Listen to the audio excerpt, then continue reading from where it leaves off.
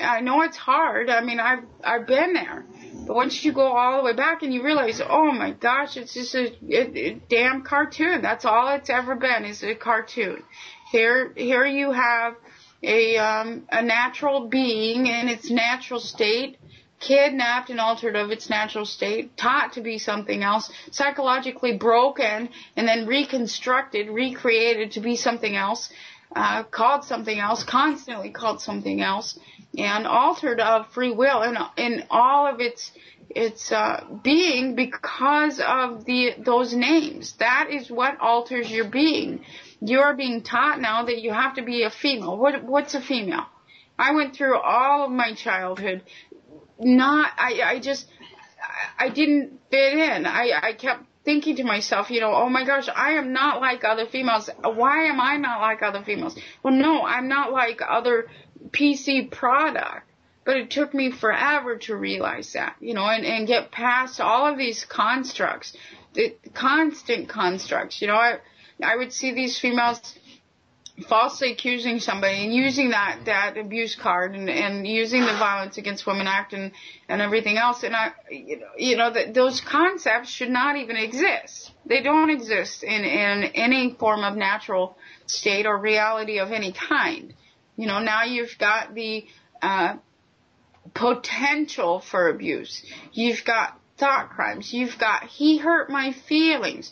How the heck do you hurt a feeling when an emotion is a psychologically created thing? It's something so profound to see the backwards movement of human being going backwards and not forward based on such small, insignificant things, such as a construct of an emotion. Yeah, that's played to the hilt in all areas of life. Absolutely. Absolutely. And now you have through the doctrine of chivalry, you have males protecting emotions. You're not protecting the human form. You're not protecting life. You're not protecting children. You're protecting emotions. You're catering to, if you look at the concept in a natural state of lions, for example. Okay, so you have a female lion. She's the one that goes out and hunts. Dad stays home and takes care of the family, yada, yada. Okay, now picture a female lion with a broken nail, whining on the ground, and she's like just crying and crying and complaining because her nails are broken or her new manicure is all messed up. Do you think that lion would walk past her, or would he stay there and cater to her? And everybody needs to get back to that reality. It's like, what the heck are we doing? Yeah, you got to check out Rocko's Facebook page. He has a beautiful picture of the lions walking in snow. Yeah. Yeah, I visit Rocko Vancetti's wall a lot. We teach there and share a lot of information and he's got some great stuff on there. I go there lots of times myself. Right. And that's another thing, Rocko, when you were with that, psychopathic female, talk about that experience so that other people can realize what's going on. Because here you are, every time the male tries to hold the female accountable in this society, she ends up breaking down, crying, whining, doing all of these things. But you talk about it in your experience, because you've been there. Right. I tell people,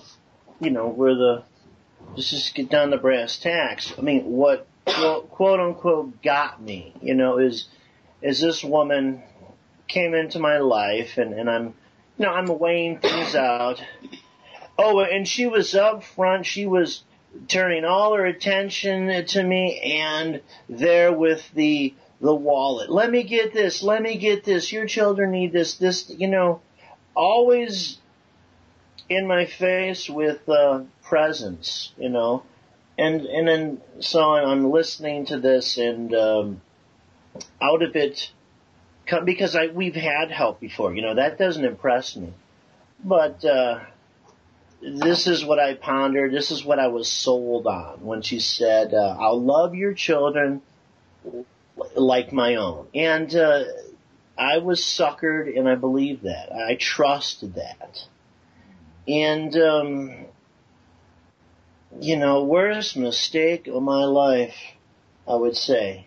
so she got in, I subscribed to the benefits, that she was bringing in, and everybody, well, at first, the children are easily bought off, shiny new things, gadgets, trips here, trips there.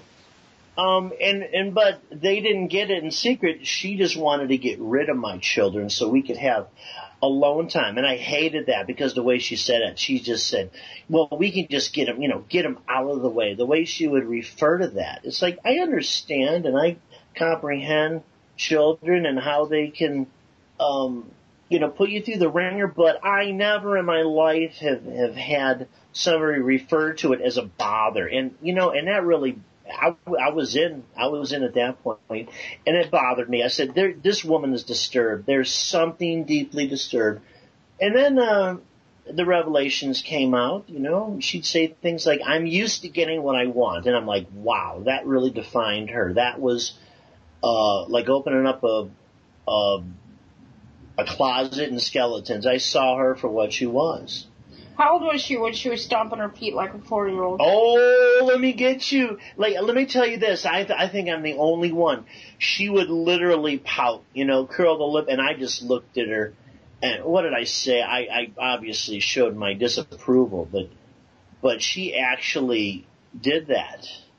I mean, the pouting. I mean, this is a quote unquote mature woman as far as the world would say. An RN. Registered nurse, has her own home health care agency. So that means she's in the genocide industry herself. Absolutely. She tried to kill you when you were in there. Yeah, oh, gosh. Absolutely. That's unbelievable. Pull the plug, Rocko. Oh, yeah, pull the plug, and there was no plug, but she wanted somebody to produce a plug and just pull it, Right. It was unbelievable. She couldn't stand to see him living. Yeah. That's what you call a pattern, man. She's probably seen it so many times that, somehow or another, she gets off on it. Absolutely, and they do. If you look at what these females are all about, or that type of female, the psychopath, it's always penis envy. And so every time she gets one over on the male, she feels like she's won. That's a sign of that she's got a penis. And it's so sick. Right. And I hate saying that, but that's the bottom line. It's penis envy. Yeah, and then it was funny because she saw the opportunity ripe. We had, we were dating and then, moving into that. Now, this woman remembers everything, but when it came down to it, she didn't remember the, how she approached me with marriage? She said, the kids are on board with this. Yeah. Uh-oh. And then I remember telling her that, and you know what? For the woman who remembers everything, who revels in the fact that she remembers everything, you know what she said to that? I don't recall that. It was like talking to, she pulled a Reagan. I don't recall. Right. Selective memory, huh? Yeah, and there was an estate involved, and she preyed on me. She had her, one of her friends, former lovers or current, I don't know, an FBI agent, and he was spying, on me later. But at first, when I was in statutory land, we found out that the first executor of my late wife's estate had, was stealing, basically. So this all started off with the help of the FBI. Now get this, and there's so much off the record that happened, but I'll fast forward this. She obviously uses her friends and manipulates. So when everything was fine, quote unquote fine, I had the benefits, right? Hey, I got the FBI working for me. I got my personal spy. This guy actually spied and pried into a bank account for us. This is one of my children, one of the cousins, talked my oldest daughter out of, oh gosh, I don't know how many thousands that she had made working for me. And I've been preyed on by so many people. Yeah. It's not even funny. The cousin came forward and said, your dad will take the money. You better give it to me. I'll put it in the bank. And then she, Yeah, the daughter came to me. I'm like, honey, that was you earned, those funds. That's yours. And this is the sheeple mentality. So she was conned out of, all those FRNs. It was like 4,000. So this FBI agent looked into a bank account for her. So I admitted I was enjoying the privileges only to find out later on what it all cost me. And then waking up saying, this is wrong. I finally took a stand because this woman was just berating my late wife. She was jealous of my late wife. It's like, are you kidding me? She actually said, what was she, stupid? And that just broke me. I said, you know what? You can say a lot, but you don't insult. Who insults the dead? Psychopaths. Right. But that goes back to the priest thing, too, and confessing to the priest. Here she brought an FBI agent into your bed, pretty much your marital bed. Oh, absolutely. And it's the same thing. They've got all your information because you're sharing it. You trust these people, and that's the bottom line. That's the snake in the garden. Right. You know what her big thing was? She told me, she admitted to me, she actually had a threesome with this, he's an FBI / United States Postal Inspector. I don't know if he can work in both, but my research, I know Office of Inspector General handles what he's doing I just know the guy can carry a pistol on an airplane. So, right, that's the Department of Justice, and the whole court system itself. It maintains the FBI as the military for Congress. They're just directly under the Attorney General, the General Counsel itself, calling out for your demise. I mean, they've got it all sewn up as long as you buy into it and trust those idiots. Yeah.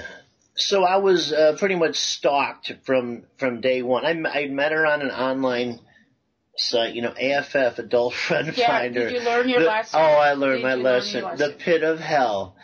The pit of hell and despair, where people just clamor to meet other desperate people. I guess. when you're lonely. I mean, you had lost your wife and everything else, and I can see it from that point of view. But then later on, the misrepresentation again. Oh hell yeah! I mean, it was. I dealt with over 2 years of sickness with my and our relationship obviously. It shut off, there was, as far as sexually, I mean, we had love to a much higher degree, much in different areas, but, she had cancer. I was there. So, after she passed and like 6 months later, it was like nature came a knocking on a summer night, it was just like all at once. Right. Bam. But she also offered you so much, I love you. I'll take care of your children. Absolutely. That was it. I waited out. I wasn't, I'm not how should I say it? I get offers. Let me put it that way. Right. Which is it's natural, especially in a society when the predator is on the make. She's always there. She's always waiting in the wings to find that widow. She's always waiting in the wings to find the widower. Always waiting in the wings to find that broken male so she can take advantage. Oh, and in the estate, I remember saying, I used to make 80 grand, and then obviously with the economy, plus I was in a head-on collision, so I was recovering from that as well, from breaking my neck, almost dying. A limo hit me head-on, so she was there, she actually brought me into the hospital. I had some hardware taken out of my leg, and so she was there with that. Right.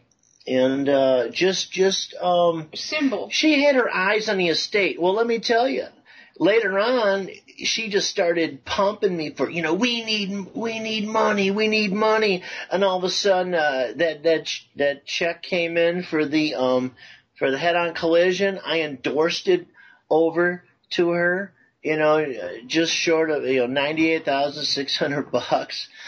Endorsed it to her, I need more. Then she turned into the ravenous money pit. She bought a house. I gave her, no, I loaned her $80,000 for a down payment. She stole that. She stole everything. I recovered, me personally, just being 6'4" and whatnot. I was talking to detectives, and they said, well, that first executor, he stole them, he stole the money and everything, but we know who he invested it with. So I went and talked to that guy, and he actually wrote me a check for some $64,000 that I recovered, and she spent that. She put a new roof on the house and all this other stuff. Right. So I'm but worth. Then later she tried to claim the house. Oh gosh! That She grabbed $80,000 down payment, got my $98,600, got another $64,000, and then she proceeded to have me put the pressure on. I need money. I'm writing checks off of credit cards. It had to be another $7,000 to $10,000. She was relentless. Right. And I'm thinking, okay, I'm thinking of my children first, right? I'm between a rock and a hard place, and I did it to myself. I should have never put myself there. Well, it's trust. It's trust. It's a new perverted version of trust. This female, that psychopath, is a predator. She lays in wait until you're on your knees. And no wonder she was jealous of my first wife. We were married for 17 years, 17 days. The epitome of love and trust. I had that. I tasted what very few people, I would say, have tasted. And I went from heaven to hell. Right. I did it myself. And now, what do? When you're in hell, you got to repent. You got to stop taking their benefits. And then I realized who I was, or the part I was playing. I realized I was playing a part, as a dead thing, committing joinder to a dead thing. So all this research, and then meeting Bo and then meeting you years, and we finally come to the conclusion they are running so much game on us all. We're their chattel property, 14th Amendment U.S. citizen. Biggest mistake, biggest con job in the world right there. Right, because of her ability to assign you. That's the whole bottom line, is that psychopathic mentality and her ability to assign you. She has the hand of God. She's got the authority of the Lord God there to use that hand and redistribute you of all your assets. And bottom line, she doesn't make off with any of that money. She actually gives it all to the attorneys and everybody else to be her military. And she has no idea. I mean, we went right through that with Michael's story and Otis's story. Yours is the same, Bo's is the same, and it's always the same story. She never really makes out with anything. She thinks she does because of all the presentations, but in the end, nobody gets anything, and she's the tool of the system, which is the absolute useful idiot. What everybody's been saying, all along, the attorneys, look at these, look at any bankruptcy, who comes away? I've been through that myself, trying to get investment funds back, and who comes first? The attorneys. Right. I remember 25 grand had invested. I got back less than 3 grand. And just that, you get these, with these letters and a huge block of attorneys, like 3 inches deep, just this firm, that firm, this, in a big paragraph. Oh, we come first. Right. Then you. It's the same all over. This is Congress. This is, attorneys, which is Congress, just raping and raising the public, the estates. This is what they do. Right. But the good news in that now is the action of marriage. Now, we've been talking about that this week in the classes and everything else, and people need to realize that the action of marriage is the actual being married. It doesn't have anything to do with the paperwork or anything else. And in all reality, who is Carlene married to? She's married to the state. Absolutely. She's not speaking your word. She's speaking the word of the Lord God. She's speaking the word of the court.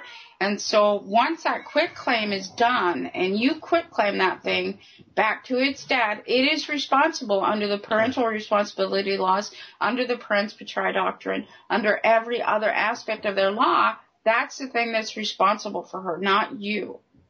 And that's the bottom line of all of the public law. Because her actuality, her being, is married to the state. She's never been married to you. Is that the thing of risk, the 311.13? If they're found out, then they assume the risk. Is that the correct law? Yeah, but it goes deeper than that because the actual exchequer, when you are a part of the exchequer, you actually are the debtor because she's assigning you. Right. So she makes you the debtor, and her husband is always responsible for the debt that she's creating. Now, under public law, of course, we go to the evidence. The evidence is that she is not married to you. She's never been married to you. She's married to the state. And so it's responsible as her husband for all of her works and actions. Right. Yeah, that's the most profound thing is that just the marriage license in itself, where you have an interloper into a two-party contract. Right, and they call it interpleading. Interpleading? Okay. Yeah, they call it interpleading, and that's the bottom line of all of their bankruptcy laws and everything else. They're interpleading on behalf of the estate, protecting the estate. Well, the estate is her. It's always been her, and then the issues are the children. So how are they protecting the estate? Because they're the ones that are married to it and responsible for it, but they've been bringing that millstone around your neck. Right, no more fall guy here. No more fall guy. No more millstone around your neck because it doesn't go there. You know what? And we all gotta, thank God for, all this wisdom and walking the walk and walking through the flames. So.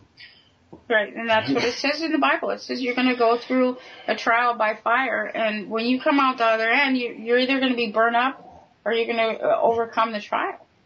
Yeah, well, I would think that, not to the extent that Rocko went through, but I came close a few times and the buzzers went off and, I just said not having any of that because not only that, but you see everybody else that's, maybe friends or whatever, and just the, pursuance of, trying to get more things becomes more, dominant in the relationship. An emotional thing. I'm not satisfied, my emotions are hurting or whatever the hell you want to call it. Right. Never made any damn sense to me. I mean, right. Ego. That's what I call it. Yeah. Right. Yeah. If I get more things, I'll find, that's the trap. I mean, we all have. It's modeled. If I have this, I'll be happy. I'll be finally, settled in harmony. I just need that house, the car, the job, the garden, the Sportster, the sailboat. If I just have one more thing to bring me peace. Right. And there's nothing there. And that's also the whole thing about accountability. When they're held accountable, all of those things go away, and they're forced to look in the mirror. They're forced to face themselves and what they are. That is the absolute bottom line right there, where forcing them to look in the mirror and all of their actions and their behaviors based on what want. I gotta be. I want to be. And all of these things, they can stack things all they want to when they're nothing. And that's what Jesus was saying. That is sin. They're without everything. They don't know themselves. They're not capable of realizing a self or a state of being. So instead they're stacking things. And that's where you come down to, hoarding is like the ultimate presentation. But hoarding is in other ways as well. I need that boat. I need that house. I need this stuff. I need this. I got to shop at eBay today. I've got to get all this stuff. And I need liposuction. Right. And altering and modifying the human body in order to make it more presentable or whatever else, to fit the standards of society, the PC model. All of these things are just it's absolutely disgusting on one side and so profoundly sad on the other, because of course the psychopath never is able to realize the self. They're always going to be seeking something else because they're so empty. They're not able to have that human compassion, human empathy, or any other feeling for mankind. And so they have feelings for things. They're protecting things. They're holding on to things. They're collecting things. They're stacking things. They're counting things. And that's what determines them. And in the end, that's what gets them, because accountability says, well, all of those things are gone. Yeah, exactly. All your effort, all your works have burned up. What's going to stand? Your things, your works. This is what we're talking about. Everything's going to be purified. And what's going to be left over? Are you going to have gold, silver, precious stones? Or are you going to have hay and stubble going into those into that purification? Fire.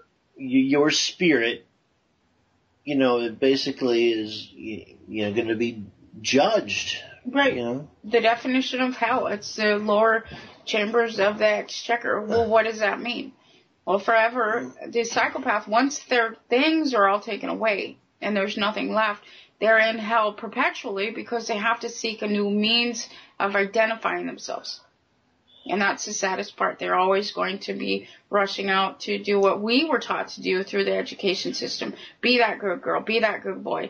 Be that good dad. Be that good mom. No, you're not right. You're bad. You're bad. You're bad. You're bad. You're bad. And all of these things have stacked and forced us as a human being or humanity itself to seek the self, to seek some form of title. But that is in the fictional realm. Now, that is a socially engineered aspect of humanity. And, of course, here we are now. The social engineering is being dropped, divesting ourselves of all titles, everything that possesses us. But the psychopath is never able to do that. They're never able to maintain a self because of that missing frontal lobe. And that's the eternity in hell. It's really something, boy, I tell you. And I agree with the idea you have to go through the trials and the fire to have some kind of awakening, and then to start really thinking about who you are as you are. Right.